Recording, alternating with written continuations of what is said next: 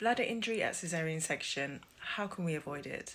No matter what stage of your career, this is essential information for safe surgery. In the next 5 minutes, we'll be breaking down some practical tips as to how you can avoid bladder injury, looking at what the evidence says about the best surgical techniques, and discussing options for managing when complications arise. Bladder injury is a rare but significant complication of caesarean sections, affecting approximately 0.1 to 0.3% of caesarean sections.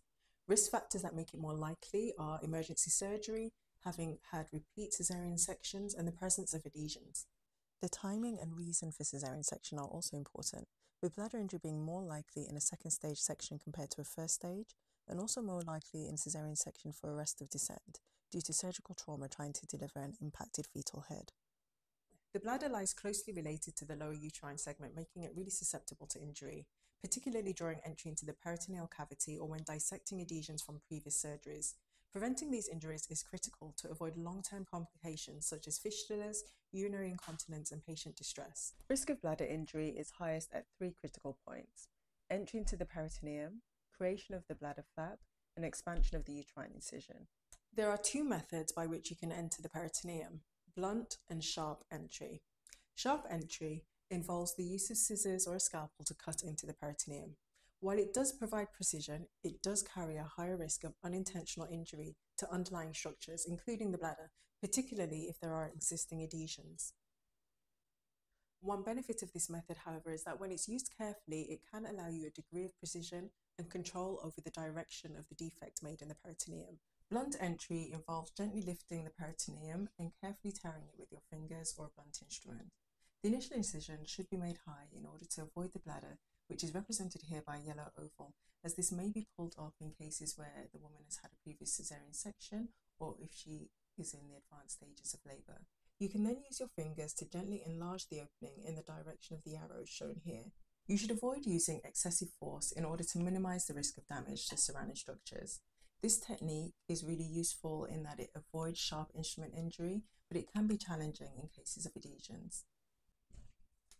This video demonstrates a second method of blunt entry and shows how altering the direction of the pull can alter the direction of the defect created in the peritoneum. This may be another useful way of avoiding a high bladder.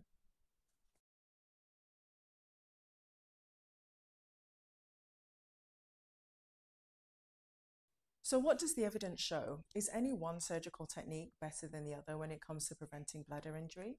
Most of the information that we have regarding caesarean section techniques comes from the Coronis trial.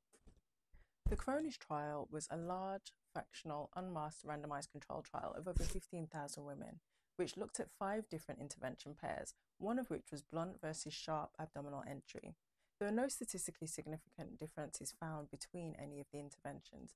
However, bladder injury was not one of the outcomes studied. As such, recommendations on the optimal entry technique remain unclear and are at the surgeon's discretion. There are, however, situations where one method may be more appropriate, such as the use of sharp dissection when there are dense adhesions. Creating a bladder flap has become very routine during caesarean sections. However, the evidence behind it is not very robust. There have been a couple of randomized control trials looking at outcomes when a bladder flap is not created. Incision to delivery interval was reduced in both. No bladder injuries occurred at all in either group in the study by Tooley et al. But due to the small number of patients, neither study was adequately powered to demonstrate whether omission of the bladder flap decreased the rate of bladder injury. The third critical point for bladder injury is expansion of the uterine incision. The general consensus of the research is that blunt expansion is associated with a reduction in both mean blood loss and unintended incisional extension. Expanding the uterine incision in a cephalocaudal direction as opposed to a transverse direction was associated with lower rates of unintended extension of the incision. If bladder injury occurs, it's important to recognize it early. Look for clear urine in the operative field or a visible defect in the bladder wall.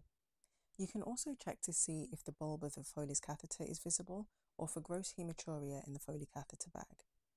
If in doubt, you can always check the bladder using methylene blue. Repair injuries immediately using a 2-layer closure with absorbable 3O sutures. The bladder should be continuously drained with the use of a Foley catheter for at least 7 to 10 days postoperatively to ensure healing. So, how can we avoid bladder injury at caesarean section? The first step is to anticipate it. Prepare preoperatively by reviewing the patient notes for risk factors such as previous cesarean surgeries or prior abdominal operations. Ensure that the catheter is in and draining prior to starting your cesarean section. Intraoperatively, be sure to clearly identify the anatomy before attempting to gain access to the peritoneum or make uterine incisions. When there are dense rectus sheath adhesions restricting access to the peritoneum, you can try and create space laterally by using a paramedian approach before moving towards the midline. Carefully dissect the bladder flap to mobilize the bladder away from the lower uterine segment by grasping the loose uterovesical peritoneum and opening it about 2 centimeters in the midline below its fixed attachment before extending the incision laterally. To recap, the risk of bladder injury can be minimized by anticipating the possibility, choosing the correct entry technique, and adhering to safe surgical practice.